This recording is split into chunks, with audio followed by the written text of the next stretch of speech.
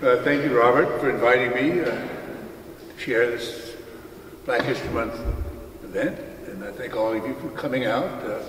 I'd written down, I was going to thank you for defying the lousy weather, but it turned well, so you can strike that. Thank you for coming out in the nice weather. Allow me to introduce myself, as Count Dracula said. I'm Norman Thomas Marshall. I am an actor, and I co-authored and performed in a one-man play called John Brown, Trumpet of Freedom. I'm not a freedom fighter, but I play one on television, and mostly the theater, but not really television. And I want to salute the Connecticut citizens in history who have given valuable service to the struggle for racial and justice and human freedom. Prudence Crandall, Marian Anderson, Harriet Beecher Stowe, Paul Robeson, Fortune, the slave Fortune, Venture Smith, Constance Baker Motley, and of course my personal hero, John Brown, who was born barely a stone's throw from here in Torrington. I have to admit that I'm a little sheepish about conducting a Black History Month event, but it's not the first time that a white man has, you can finish that sentence any way you like, but I do hope that a white country boy from the segregated South who grew up to be the portrayer of John Brown will have something to offer for Black History Month. And speaking of Black History Month, may I suggest another name for it? I suggest that we call it American history. The black men and women who built this nation should have their story told in the mainstream of American history. Now, do you really think that we should have a Jewish American History Month and a Creole History Month, a Greco-Roman American History Month? No, I think we can get along without segregated history. Because black folks built this nation's economy, which was based on tobacco, rice, and king cotton. That is American history. Benjamin Banneker and a core of enslaved people built Washington, D.C. and the White House and many of those early government buildings. That is American history. And the jazz and the blues are the defining cultural artifact of our society, and that is American history. Full stop. Well, I was a sophomore in high school when Brown versus Board of Education came down, 1954. So I came up in Hanover County, Virginia, which was a rural agricultural community that was actually racially integrated, if you don't count church, school, restaurant, toilets, water fountains, and beds. Maybe haystacks behind the barn, but not beds. Black and white alike all had to get up and go to work in the same fields every dawn. No ghettos in Hanover County. Now, being poor white trash, if I may use a technical term, my parents hired me out as a field hand from the age of 7. And my first job was picking black-eyed peas in Joe McGee's pea patch for 25 cents a bushel. And first day I picked about a half a bushel, but he gave me the whole quarter anyway. Generous guy. But most of the field hands were black, and I spent many of my days of childhood working entirely in the company of black men and women. And I became witness to something that I think probably very few white people have ever seen. I saw both sides of what W.E.B. Du Bois called double consciousness. I saw it in action. And others have called it the trickster. Like black tricksters, for instance, inhabited early Hollywood movies. There was Mantan Moreland, and there was Nicodemus, and Eddie Rochester Anderson, and Butterfly McQueen. They were all these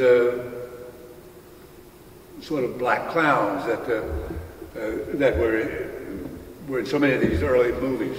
And the princes of Hollywood required them to portray blacks in a manner that fit the racist stereotypes demanded by white audiences. But perhaps the greatest of the tricksters, the trickster actors, was Stephen Fetchit, who was a brilliant comic actor who presented an African-American who was so stupid and so slow and so trifling that it was a wonder that his heart remembered to beat. And yet, he always got his way, the trickster. Now, around 1969, along with a friend, I attended a play in New York City that featured Butterfly McQueen, who had played Prissy in Gone with the Wind. And after the show, my friend and I, we went backstage to congratulate the cast because I knew several of the people in it. But my friend from the dear old Southland, she spotted Ms. McQueen in the green room and went into a burlesque of Prissy's famous lines in Gone with the Wind. I don't know nothing about birth, no babies. Well, Butterfly went into a screaming paroxysm. Her feelings were so badly hurt. I mean, I've never seen such a tantrum. I mean, if it could have captured the energy of that, we wouldn't be worrying about global warming in this day. But my friend was utterly aghast that she should take offense. What the hell's the matter with her?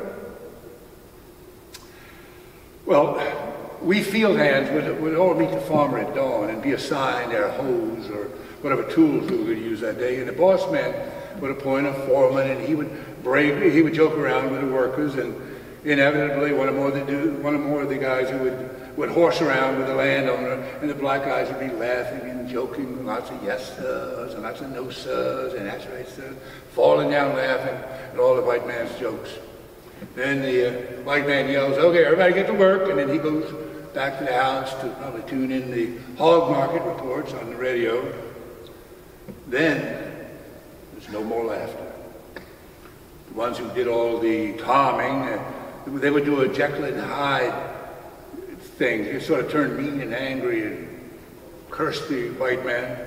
"Oh, that mother, he still owes me $8 from raking leaves on the side of that hill." They were no longer the happy darkies that the Dixiecrats told us about. When the white man left, Uncle Remus left too. Now, I lived amid Confederate shrines. There was Gaines Mill, Beaver Dam Creek, Chickahominy River, the White House, Cold Harbor Cemetery. They were all within walking distance. I'm calling out these names of places in case there's any Civil War buffs here. In fact, I walked over nearly every square inch of that territory working on those farms. And I often turned up Civil War relics in the soil that I was hoeing. Bullets and mini balls and fragments of shells. And actually, it was so common that, I would not necessarily just even bother to bend over and pick them up, especially if the boss man was watching. But how would belt buckles and buttons, bayonets, they were artifacts worth something, or unexploded ordnance, which was found occasionally. And my history teacher, Mr. McLaren, he lost several fingers when he was sawing in half an unexploded piece of ordnance that had been launched 90 years earlier. Now, us white folks worship the Confederate saints, Robert E. Lee, Stonewall Jackson, Mosby, the rest. But Edmund Ruffin was our local hero from Hanover County, and the spawn of his spawn was still living in Hanover County when I was growing up. I went to school with Betty Ruffin and Jane Ruffin and Julian Ruffin and the four Moran boys whose mother was a Ruffin.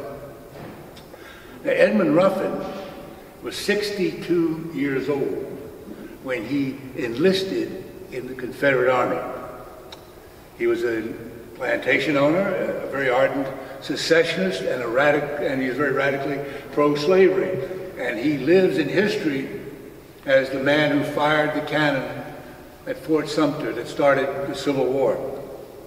And a few days after Robert E. Lee surrendered to Grant at Appomattox, Edmund Ruffin blew his brains out. Took him 2 tries. The musket misfired, but he affixed a new cap, and again pulled the trigger. The second time he did a little better. But he chose not to live in what he called slavery under Yankee oppression. Seems like slavery is cool as long as you ain't a slave, you know. The Edmund Ruffin started the war that killed nearly 800,000 Americans, and my people called him a hero. So that's where I'm coming from. And speaking of Virginia too, how fortunate are we to have, during Black History Month, the governor and the attorney general of the great Commonwealth prancing around in blackface. Talk about your teachable moments. Well, I suggest we get over this scandal soon, because I do not think the media will want to extend a Black History Month scandal into White Women's History Months. Now, full disclosure, 1952, I wore blackface in a 7th grade minstrel show. Minstrel shows were very common where I came from. They were done for charitable fundraisers.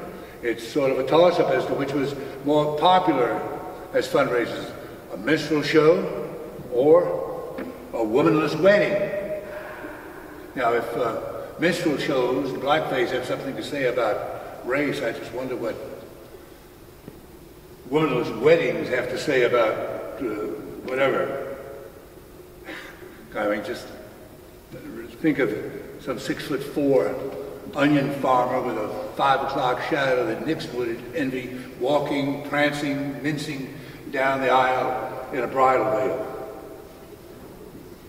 Very popular among the sons of the Confederacy. But before our blood pressure gets too high, so we start bleeding from our ears, let's try to think of blackface more broad-mindedly, if you will. Let's be mature. After all, Abraham Lincoln adored minstrel shows, and he loved N-word jokes, and he is the great emancipator. The Birth of a Nation is widely regarded as the greatest movie ever made, and it extensively uses blackface to insult and degrade African Americans. Then Al Jolson has been said to be the greatest entertainer in our history. He worked in blackface, and he starred in the first talking film, The Jazz Singer, in blackface. So you see, it's hard to talk about blackface without talking about greatness. Jimmy Kimmel, Billy Crystal, Jimmy Fallon, Sarah Silverman. Gail Collins recently pointed out in her New York Times article that all of those folks have recently done TV shows in blackface.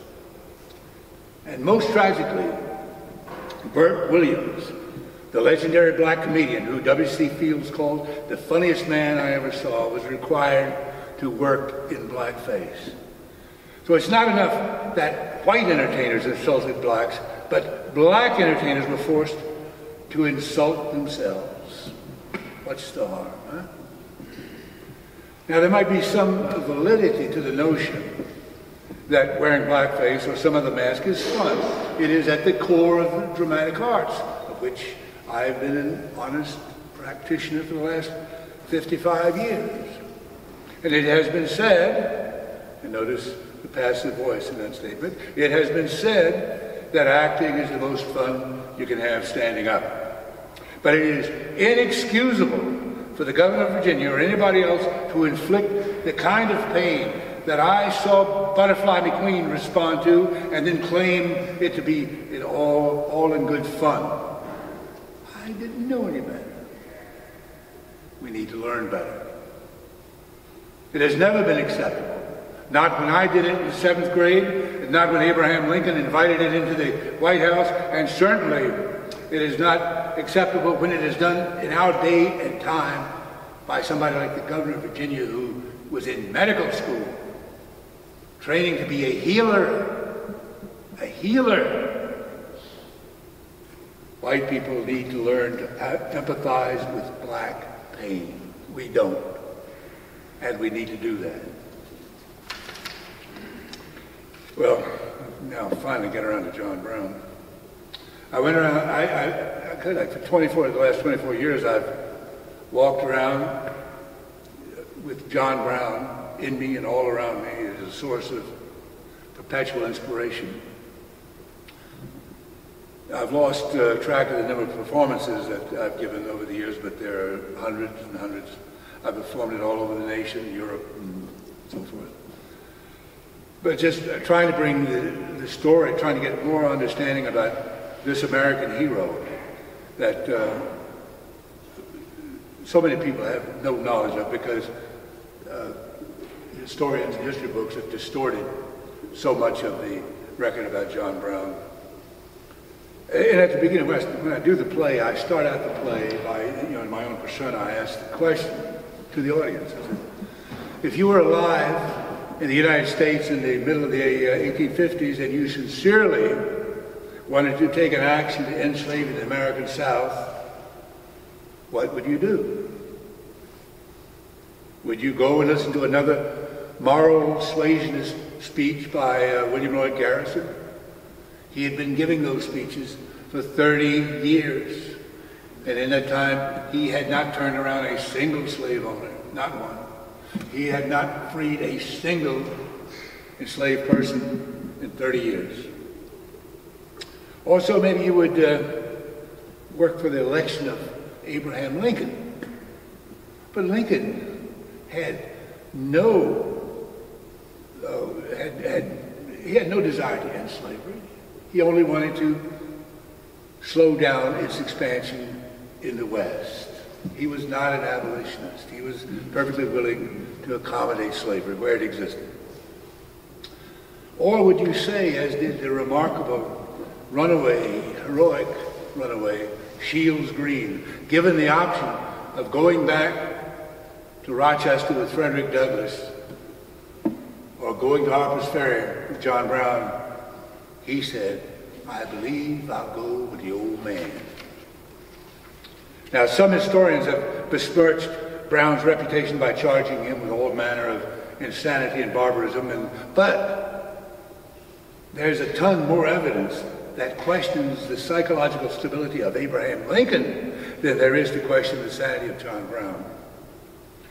And while we're talking about Lincoln, let me just quote him from a speech that he made during the Lincoln-Douglas debates. There's quotes in the play. The Negro is not my equal in any respect. I am not, nor have ever been in favor of making voters or jurors of Negroes, nor of qualifying them to hold office, nor to intermarry with white people.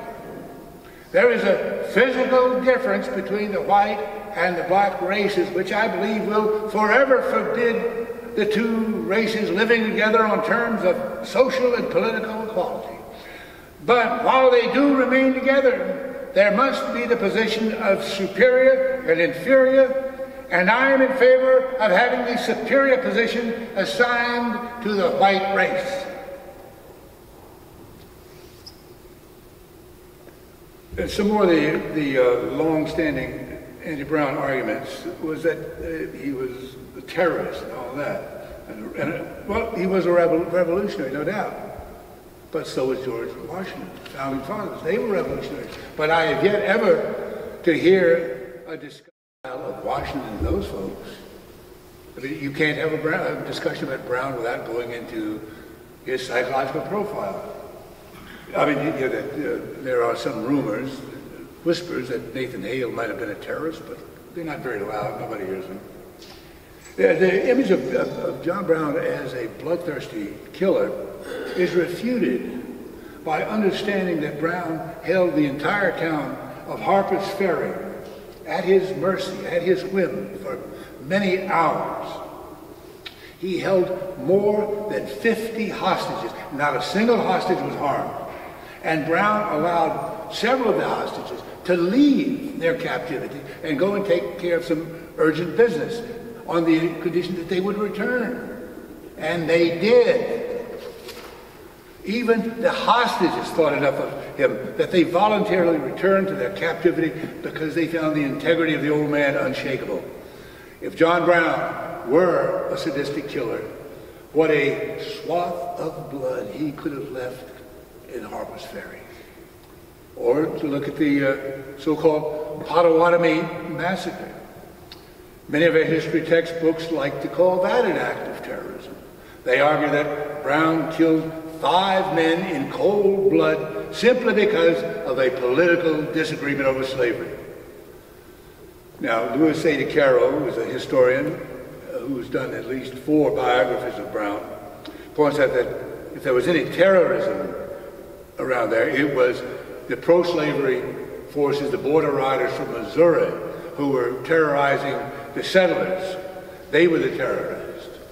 But there were camps in that region around in Missouri, Kansas, where immigrants from southern states mostly were there were immigrants sponsored by slave-owning interests to bring them into the territory so they would be there to vote for the referendum. Later on, that would determine whether Kansas came into the Union as a free state or a slave state.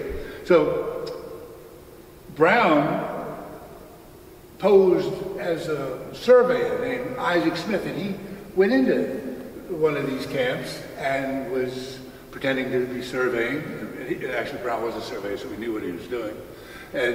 But he started interviewing these people. They were all pro-slavery, but he ran across a man named James Doyle.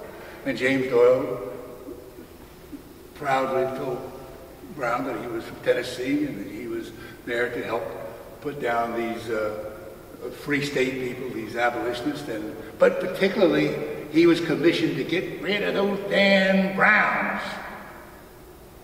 So John Brown knew who his killers were. He knew exactly the names of the men who were assigned to murder him and his family. And at that time and place, of course, there were no police forces, no constabulary, no military units, nothing that would protect an abolitionist family against the violence and the terrorism of the pro-slavery border riders. It was open season on abolitionists. John Brown entered 3 houses that night in Potawatomi, and an aggregate, probably 20, 25 people were in those 3 houses. John Brown did what he had to do. He took the 5 men that he knew had been assigned to murder him and his family. He took them out and killed them. If he had been a terrorist, he could have done so much more damage. But he spared all the folks except for the ones that he knew were there to kill him. And by the way, there's a good argument that I've heard argued that that kind of preemption without a police force or any kind of protection, societal protection, that would be permitted under English common law. And parenthetically, I think the people who believe in stand your ground, maybe they're pro John Brown too. But anyway, to get to the play, here is a scene that shows Brown first becoming acquainted with the brutality of slavery. I was a youth, newly arrived on the threshold of manhood, just 12 years old, and I was driving some cattle with an older man to supply our army during the War of 1812. Now, when we had sold our cattle and returned, he invited me to his home, and I was an honored guest, and he made much of me to his family and his neighbors. In truth, he made me feel like visiting royalty, and I felt a great warmth and kinship with this man and his family. I had never before seen an African chained to a post in their yard. They kept a black slave. Just a boy like me. He didn't even have whiskers on his face. He was naked and half starved, and it was obvious he could not live through the winter. They made him sleep outside in the bitter cold with only a thin blanket to cover him.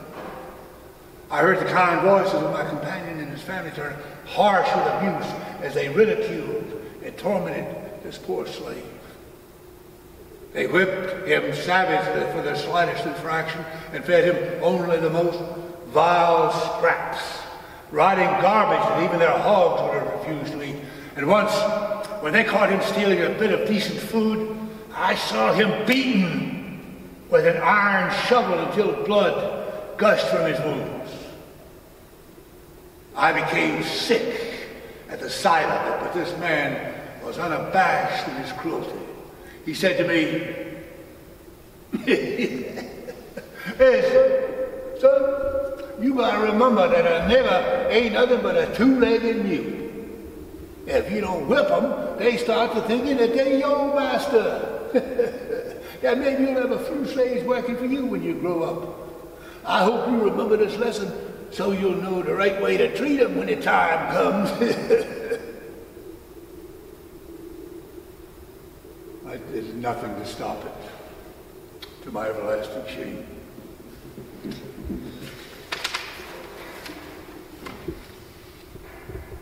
Well, that scene, that is a scene which pretty accurately shows how John Brown became radicalized over the issue of slavery. Now, my co-author of the play, George Wolfe Riley, and I, we realized that the play was rather bloody, and so we attempted to inject a bit of sly humor into the text to relieve some of the more distressing aspects of the narrative. And, so this is a scene that George and I intended to be blatantly comic. And we equated this scene to the knocking at the gate scene during the Scottish play just before the murder of King Duncan. Now, in actual fact, John Brown and the Raiders commandeered breakfast from a Harper's Ferry restaurateur. We looked everywhere we could, but we could not find a video of that news conference, so we thought we would just sort of reenact it. So Mr. Throgmorton addresses the press. "Well, gents, y'all can tell y'all's readers that the first I ever heard of this John Brown, I was right here baking some biscuits, and I heard the boys order breakfast for 58 men. 58 breakfasts, man. So, thought I was going to make me some money that day, and then I seen who had called out the order. And Lord Almighty, there he was in my place of business, and African. I told him he'd have to wait outside while I fried up the eggs and such, but first he better pay for it. That's 100 eggs. That's 3 months' work for a hen. I couldn't take a risk on that. It wouldn't be fair to the chicken." That's funny. Yeah, well, the raid on Harper's Ferry ended badly for Brown and his raiders. But he was captured and tried by the state of Virginia. And he was convicted after the jury deliberation of only about 45 minutes or so.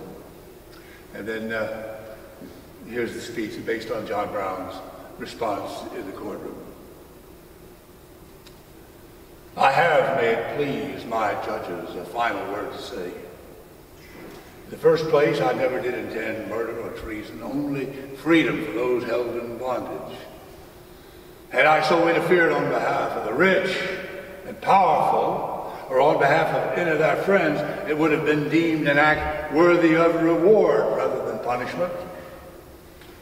This court claims to acknowledge the law of God. At least I saw a book kissed in this courtroom that was supposed to be the Bible. That book teaches me that all things that men would do to me, I should do even unto them. It further admonishes me to remember them that are in bonds, as I am bonded with them. All that I have done is to endeavor to live up to those instructions, and I believe to have interfered as I have done is no wrong, but right, God's right. The scaffold holds no terror for me. I go to a rosy dawn and a better day, but they must do battle with the demons that they have created.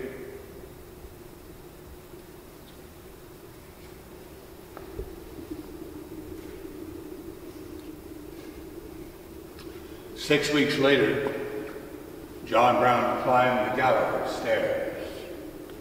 In the vast crowd that came to witness his execution, there was Stonewall Jackson, Edmund Ruffin, and John Wilkes Booth.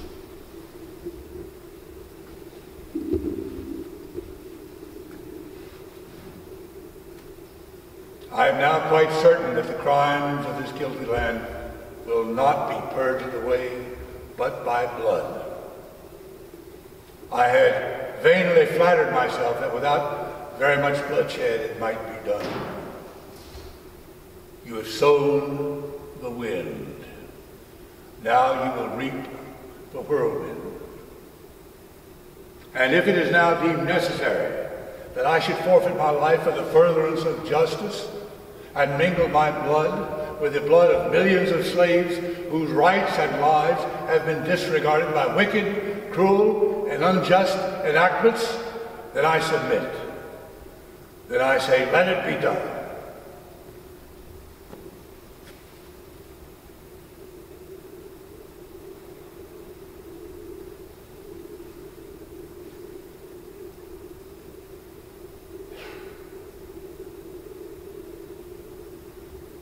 Mine eyes have seen the glory of the coming of the Lord. He is trampling out the vintage where the grapes of wrath are stored. He hath loosed his fearful lightning with his terrible swift sword. His truth is marching on. Glory, glory, hallelujah. Glory, glory, hallelujah. Glory, glory, hallelujah. His truth is marching on. Tomorrow, when they place his remains aboard the train, that will be the last that we will hear of this Osawatomie Brown. Signed, Robert E. Lee. Thank you.